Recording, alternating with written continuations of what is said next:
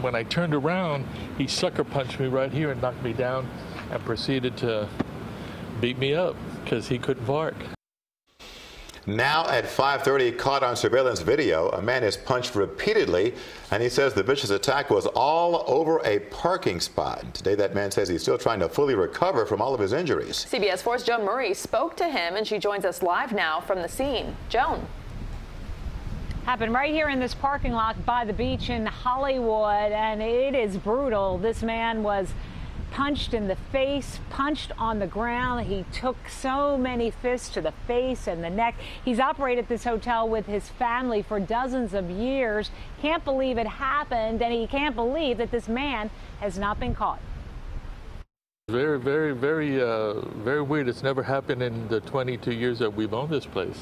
The surveillance is hard to watch. When I turned around, he sucker punched me right here and knocked me down and proceeded to beat me up because he couldn't park.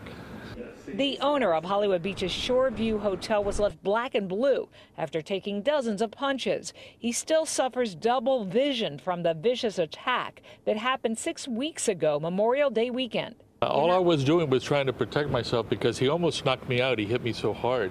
And then it was just a matter of survival. I was just, protecting myself.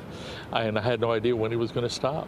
Rudy, who's about to turn 70, tells me the beatdown came out of the blue after he told the man he could not stay in the reserved hotel parking spot. He says, when I come to Hollywood Beach, I park wherever I want to, so I figured he comes here a lot. The man was driving an older red Ford Mustang. Police have a partial plate. The Florida tag begins with an E and ends with a 4.